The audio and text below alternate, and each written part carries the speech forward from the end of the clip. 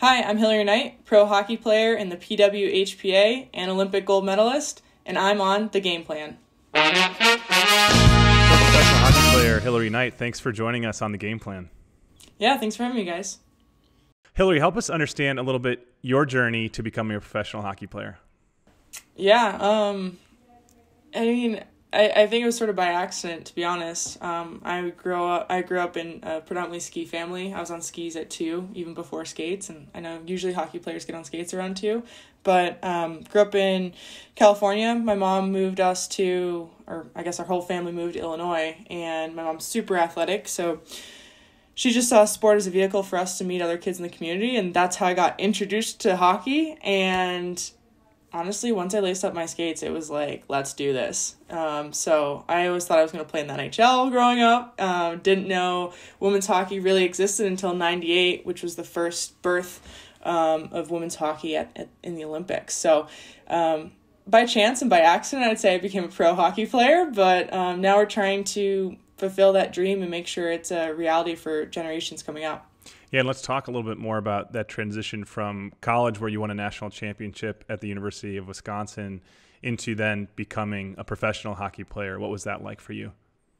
It was really difficult, to be honest, because I think, when you're in college, you take for granted all these resources. And being one of the big sports on campus, I mean, we're treated so well at the University of Wisconsin.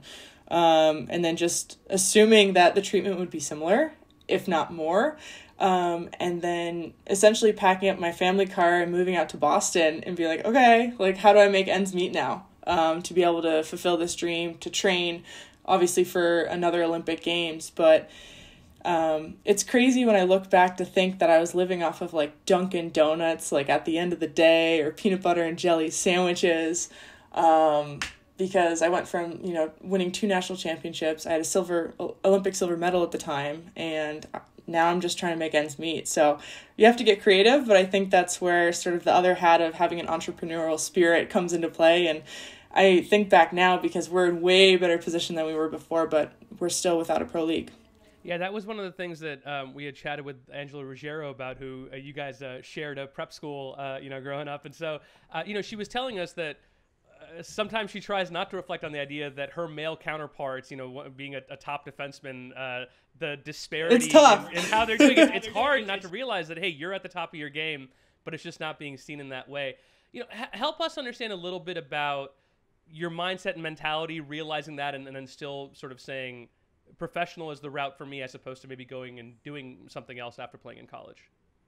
Yeah, no, it's interesting. I think a little bit of stubbornness comes into play. It's in my blood and fabric, and I think all of ours. But yeah, I mean, if you look sort of at like my male counterparts, I'd be banking like 8 to 10 million annually, right? Somewhere around that.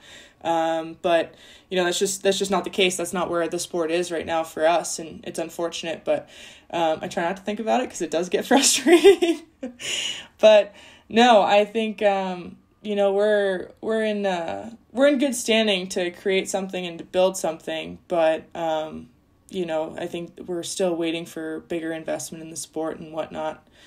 But yeah, I'm sorry, I forgot the other piece of your question. No. I think that's a sort of great jumping off point, because one of the challenges I think that leagues, especially on the women's side, have had, and we've chatted with Megan Klingenberg talking about it on the soccer side, and obviously we've heard it from Angela, is the fan engagement. And I think sometimes, everything flows from that, whether it's media, whether it's merchandising. What are some of the things that you feel like you and your teammates and other folks in the league have done to really draw the sort of fan engagement side to the women's sport? Well, I mean, look, we had 2 essentially dueling leagues, right? One of them folded. The other one just isn't where it should be, in my personal opinion. And, the best players in the world got together. I think there's like 200 and something of us, maybe less this year, and said, how do we fill this void? And that's where we came up with the PWHPA, and that's where we established the Dream Gap Tour, which is essentially to combat that visibility issue and that consistency issue, right? Because a lot of fans, we're really only in front of them every 4 years. and we have this amazing product, and it's just not consistent. And it's very difficult you have to be like a cult follower to be able to find women's hockey, right? It's almost like playing hide and seek, or going on an Easter egg hunt to figure out which stream. So I think part of it is providing consistency of schedule, consistency of platform, which we're trying to do. Obviously, we're a player-driven initiative, so it's different than an actual league. However, we're hoping that, in the meantime, between now and the next Olympics, which we're only a year out, that we have hit those points of visibility. So young girls aren't losing the dream until we do get this professional league, in place. But it's interesting. We were talking about this a couple weeks ago, and it's so simple, but it's just consistency, right? If you have a product and you're like, this is where you go to get this product, people are going to know where to find women's hockey. And it's wonderful to see how the sport's evolved, but we're still missing that visibility and accessibility piece. Yeah, and obviously throwing in a global pandemic is certainly not helpful to the situation. Let's talk a little bit more about the PWHPA, which you've really been the flag bearer for and the key organizer on. Where did that come from for you beyond just seeing the need for it? Honestly, it came out of frustration of not having the right build for a professional level for hockey. I think over the years we've been sort of taken advantage of, so to speak, and been provided games and programming, but it just wasn't the right business model to match it. All those shared services you think about that, these NHL clubs have, like, we need those, right? And it was sort of just, filling one bucket to fill another bucket to try and continue, right? Instead of having a strategic plan of how do we move the sport forward? How do we actually have tangible growth? How do we engage with the fans on a different level? I think the PWHPA was just founded out of frustration, and also, a collective group of players just being like, we deserve better. We need better. Not only do we need better, but like, if not us, then it's going to fall in the next generation. And what a travesty to continue to pass along this burden. So I think we're really close to getting where we need to be, but it's definitely a collective effort. I mean, these players are essentially sacrificing the prime of their careers to go on this Dream Gap tour, right? Which is awesome because it's providing programming and visibility for the sport. However, I'm sure everybody would love to have a league right now. But it's really just finding the right mold. Yeah, I definitely want to talk more about the Dream Gap Tour, which we'll get into. But you mentioned entrepreneurial mindset at one point. Take us into the details. Like, was your first step once you had a few other players with you say, like, okay, now what? Like, are you calling a lawyer? Are you creating a presentation? Like, what kind of things are you actually doing to set up the PA? It's interesting you asked that because, we had success not too long ago. I think it was 2017, the equitable support battle that we had with our national governing body. And through that process, we met an amazing law firm, Ballard and Spar, who helped us navigate those waters. And we were successful. And I think having that, game plan and being able to say, hey, look what we did on this side. Like, why can't we do that on the professional side? And then graciously them signing aboard with us again. But yeah, they've been instrumental in helping us navigate the professional landscape and figuring out, what's going to work in the future, what works now. And then you put on, take your skates off for a second, you put on sort of all these other hats and you're like, okay, how do I plan a tour? How do I manage this? How do I do all these things? So we were almost essentially building the plane as we were taking off, so to speak. And now we're in year 2. We were extremely successful year 1. But it's a lot of work, but we've got the right people in the room to help us navigate it. And, it takes a whole team behind the team. Yeah, one of the things that we love to hear from our guests on the game plan, because, we know a lot of our listeners come from the business world and sort of, face their own challenges as they're building their businesses, is what surprised you the most among all those things that you've listed in terms of taking your skates off and now putting on the business mindset? What surprised you the most, or what did you learn the most through that process? Oh man.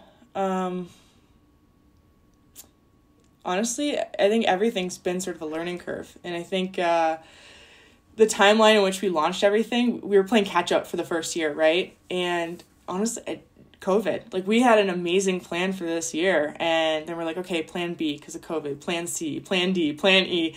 And just like every other company out there, we've had to adjust and adapt, and our players have been patient. The people that work with us have been patient, but in addition to that patience, we've also secured major partnerships and sponsorships for the PWHPA, which is going to be huge moving forward. So I think that's the silver lining of everything. Everything's shut down. Our plans have just, gone all over the place. We're now getting back into place. We're going to be playing at MSG end of February. So there's a lot of exciting things that are coming down the pipeline, but all of it hinges sort of on a global pandemic. Jay, it sounds a lot like our founder stories that we talk to, right? Just having to deal with everything when you add COVID to the mix is not helpful. It's this interesting thing where when we hear from founders where the first time they're like, yeah, I didn't know what to expect, and then you just go into like solution mode. You're like, okay, great, like everybody's facing it, and here we are as we're going through it. Were there other leagues or models that you looked at when you were putting together this plan for the PWHPA, and what did you sort of take from them for you? Yeah, no, it's super interesting. So by no way we're a league. We're an association, a collection of players. So I think that's the big differentiator for us, is that we've got the best players in the world, or I should say in North America, because there's amazing players over in Europe right now. But we're providing different membership services for all of our players, for programming and resources, for training and things like that, and medical. But in terms of a league, it's crazy how many times people just come on us and we're like, oh, we'll give you $1 million to start this league. We're just like, no, hold up. Like, we don't just need $1 million. You know what I mean? And so we've had a lot of generous people come forward and say, hey, we want to be a part of this, or we want to throw money at this. And it really takes the right type of people in the room to get this where it needs to be. And I think that's sort of the cautionary tale of, you can't just take money from anywhere, right? It has to align with the mission. It has to align with what the players believe in. It also has to align with what we see as the vision of the future of the sport. So I think before we were like, there's not enough money in women's hockey, and now there's a lot of money and people just want to get into it wholeheartedly, but we really have to do our due diligence and make sure it's the right path. And, our greatest asset is our players, and, we're willing to protect that. Wow. So is that patience born out of maybe previous failures with some of the leagues? Absolutely. Where is that coming from? Because that, not many people say no to money, right? That's not an easy it's thing hard, to do. Right? Too. No, I think it's one of those things where we've had leagues before and they haven't worked. We've seen, other models work and haven't worked. The truth is, any women's pro league that's successful now has had, been under the auspices of the male leagues, right? Whether we like it or not, that's the history, right, of sports. So I think, as I spoke before about like shared resources, I think people don't appreciate all the work on the back end, behind the scenes, that allow these players to compete on the NHL stage, right? So there's all these other facets of specifically sport that go into it. Yeah, and we have seen other leagues now that have kind of risen up in the past few years. I'm thinking of like the Professional Lacrosse League and what Paul Rabel's done with his large social following. You have a pretty large social following yourself. Tell us about the cultivation of that and what that aspect's been like for you. Yeah, no, Paul's brilliant, right? I think, we've talked a handful of times, and he's like, why don't you guys do this? And I'm like, I know. patience. But, no, to see, the lacrosse just absolutely take off is really promising, especially the non-traditional approach that he's providing, which is great. So our tour somewhat takes it a little bit after that in some ways. But in terms of social following, it's another platform. It's almost free marketing, right? So you talked about Ange earlier, and we were sitting on a bus, I think it was before my first Olympics, and she's like, oh, you should really get this Twitter thing. And I was just like, what? There's Facebook. Like, I don't need Twitter. She's like, no. Like, come on, just do it. So I did it. And, it's interesting because you look now and like Twitter was the big thing, right? And then Instagram and now TikTok, and it just sort of evolves. But you understand over the course of years how important social media is, not only to get your message out there, but provide visibility to the sport, and then also engage with these fans. Because if you think about our disconnect on the women's side, we don't necessarily have a consistent platform. So how are fans tuning in and getting to know our storylines? And yeah, there's mainstream media, but social media is a perfect platform to do that. It's a really interesting shift that we've seen, I think, over the last decade, which is now, Tim and I talk about this on the show a lot, which is we were in this era of endorsement for sports, and everybody was, a Gatorade athlete, or they were a Red Bull athlete. And now it's coming into this era of authenticity where people don't so much care about the brand, but they care about the person. And now it's about that one-to-one connection that you're able to build. So I guess on that lens, tell us about the Dream Tour and how you're able to build that connection with fans, what that tour looks like. Well, that's where I think we have a competitive advantage, right? Women's sports in general, specifically women's ice hockey players, because we have that natural alignment with our fan base.